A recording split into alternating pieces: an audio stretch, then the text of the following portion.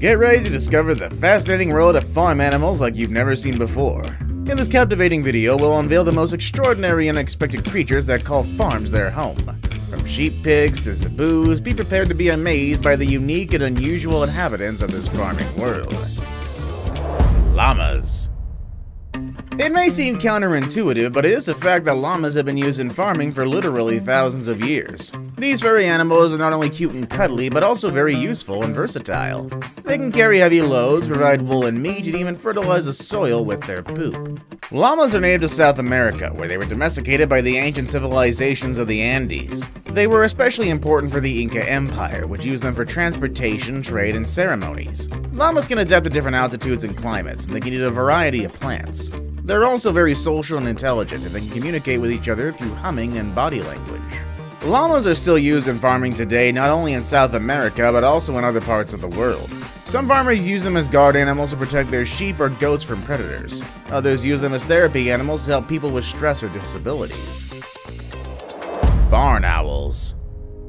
Barn owls are amazing creatures that can help farmers in many ways. They're natural predators of rodents and insects, which can damage crops and spread diseases. By eating these pests, barn owls reduce the need for chemical pesticides and traps, which can harm other animals and the environment. Barn owls can consume up to 3 rodents a night, and a pair of barn owls can eat more than 2,000 rodents a year.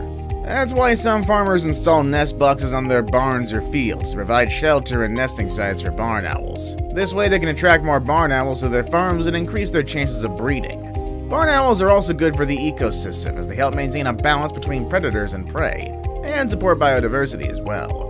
Barn owls are not only beautiful and fascinating, but also very useful. Wild boars. Wild boars are used in farming for various purposes. They're not just wild animals, they're also farm animals. Boar meat is leaner, darker, and more flavorful than domestic pig meat. It's also rich in protein, iron, and vitamin B. Some farmers have crossbred wild boars and pigs to get a hybrid that has the best qualities of both. These hybrids are called iron-aged pigs, or wild pork. Other farmers use wild boars to aerate the soil and prepare it for planting. Wild boars have a natural behavior of digging or rooting the ground with their snouts and hooves. This can loosen the soil, mix organic matter, and improve drainage. They also have to fertilize the soil with their droppings and dig up roots and tubes that might otherwise rot underground. Alpacas. Don't you find alpacas incredibly adorable? Alpacas are widely recognized as one of the most charming and beloved members of the Camelidae family, which also includes camels, llamas, and guanacos. With their floppy tufts, coy grins, and endearing eyes, I find myself completely captivated by these creatures. Moreover, apart from their delightful appearance, alpacas are renowned for possessing some of the softest fiber found in nature. This is precisely why they've been domesticated for much longer than sheep and cattle. Originating in South America, alpacas were initially raised for their fiber. Their popularity soared in the 1980s when they gained prominence in the US. Both types of alpacas, named Hoikaya and Suri, are bred for their fiber, which is used in the production of clothing. Hoikayas are adored for their fluffy and fleecy appearance, while Suris are known for growing silky fleece. Each alpaca produces approximately 6 to 8 pounds of usable fiber per day, making them highly lucrative for fiber farming. Elk. Elk, also known as wapiti, are pretty impressive creatures and belong to the deer family. While elk used to be found naturally in the northern hemisphere, these days you'll often find them being raised out on farms in North America. This trend started back in the 1960s, and now private breeders are the ones that are supplying most of the elk stock. So don't be surprised if you spot these majestic animals hanging out on farms, rather than roaming in the wild. Great thing about raising elk is that they're relatively low maintenance compared to cattle. They're not picky eaters at all, and they'll happily munch on whatever they can find, whether it's tree bark or shrubs. These magnificent creatures are primarily bred for their antlers, velvet, and meat. For centuries, antler velvet has been used in traditional Chinese medicine. When it comes to elk meat, it's gaining popularity as a healthy alternative to red meat. Many restaurants are even adding it to their menus. Additionally, these animals are also used for hunting on ranches, providing an exciting game experience for hunting enthusiasts. Emus. Emus, the second largest flightless bird, may not fly, but they make up for it with their speed and powerful kicks. These agile creatures can reach speeds of up to 30 miles an hour thanks to their strong legs. Standing at about 5 feet tall and weighing around 100 pounds, emus are pretty impressive. But did you know that emus are also raised on farms? They serve 2 main purposes: meat production and oil production. Emu meat carries a higher price tag, making it an attractive option for farmers looking to turn a profit. Interestingly enough, the American Heart Association recognizes emu meat as a heart-healthy choice. It's actually been shown to lower cholesterol levels. In addition to their meat, emus are farmed for their oil. Emu oil is widely used in beauty products such as lotions, serums, face creams, and shampoos. Due to its desirable properties, emu oil is valued and can be found at a higher price point in the market. Caterpillars. Turns out these intriguing creatures are actually farmed for a specific reason: their silk. Yeah, I didn't stutter on that one. They're raised solely for their silk. Silk is a luxurious fabric that's derived from the cocoons of mulberry silkworms. After caterpillars emerge, they spend about 2 months munching on leaves and then proceed to spin their silk into a protective cocoon. Normally a moth would emerge from the cocoon, but things are a bit different on silk farms. To obtain the silk, farmers apply heat to the cocoons, which unfortunately leads to the demise of the creatures inside. The heated cocoons are then boiled and treated, and the resulting strands are skillfully woven into the exquisite material known as silk. This unique process is why caterpillars are considered farm animals in the context of silk production. Snakes. Snakes, often perceived as a fascinating yet slightly intimidating creature, tend to get a bad reputation. However, I personally find them intriguing and believe they deserve more appreciation.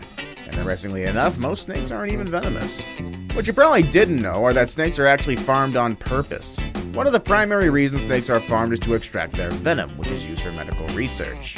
Although there aren't many official snake farms, numerous private facilities keep snakes specifically to collect venom for personal research purposes and to sell to researchers. And let me tell ya, pretty successful in that endeavor.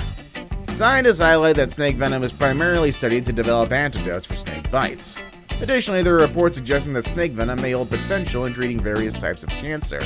These findings underline the significant value and potential benefits associated with studying snake venom. Sheep pigs. Scientifically known as mangalitsas, these rare pigs are direct descendants from wild boars and have their origins in Austria and Hungary. What sets them apart is their incredible value, with these guys being worth approximately 5 times more than regular pigs. Nowadays, you can occasionally spot these remarkable creatures on farms where they're raised for their wool and their meat. The nickname sheep pig suits them well due to their woolly coats, which draw a comparison to sheep. Interestingly, it's their hair fleece that allows mangalistas to thrive outdoors throughout the year. They've adapted to survive on a diet mainly consisting of potatoes and pumpkins, which keeps them content and healthy. While they may not be the most popular pig breed globally, many people take pleasure in raising these furry pigs on their farms. Worms. While they may not be the most glamorous farm animals, it is quite fascinating to learn that worms are actually farmed. Pretty unbelievable, actually. Worms play a crucial role in breaking down compost and enriching the soil with valuable nutrients, making them a valuable asset for farmers. Additionally, worms are highly sought after as a food source for birds and fish, which has led some individuals to acquire them specifically for their pets. So that's the reason behind the existence of worm farms. Humble creatures are appreciated for their contribution to agriculture and as a convenient food option for certain pets. Zebus. Zebus, one of the oldest cattle breeds worldwide, are truly captivating creatures that surprisingly have a common presence on farms. With 75 different species varying in size, color, and habits, these animals are a diverse group. Unlike traditional cows and cattle, zebus thrive in tropical rainforests and can also be found in open plains. Originally from South Asia, zebus have adapted to survive in hot and humid environments, leading to the introduction in tropical parts of Africa and South America. Today, domesticated zebus can be found on farms around the globe.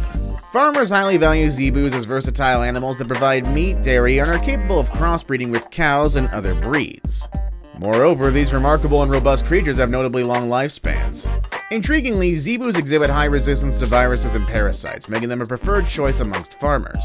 They also possess the ability to crossbreed with other cattle species. This often results in zebus created by mixing with yaks, guars, and bontangs. Water buffalo. Water buffalo serve 3 essential functions on a farm: draft animal training, dairy production, and meat production. These remarkable animals surpass beef cattle in efficiency thanks to their highly adaptable digestion systems. They exhibit resistance to parasites, thrive on various levels of forage quality, and boast an impressive lifespan of up to 25 years. Female buffaloes experience minimal complications during calving, making the process smoother as well. What's more, these animals can be halter trained from a young age, adding to their versatility. While undeniably intriguing, owning this farm animal comes with a significant expense. Water buffaloes are quite pricey, costing thousands of dollars. Additionally, their large size and weight necessitate specialized farm equipment like heavy-duty water containers, feeders, and corral panels. Experts describe water buffaloes as highly intelligent creatures. Some even suggest that they spend their days concocting schemes to outsmart their human owners. Certainly does add an element of fun and excitement to their relationship. See you all next time!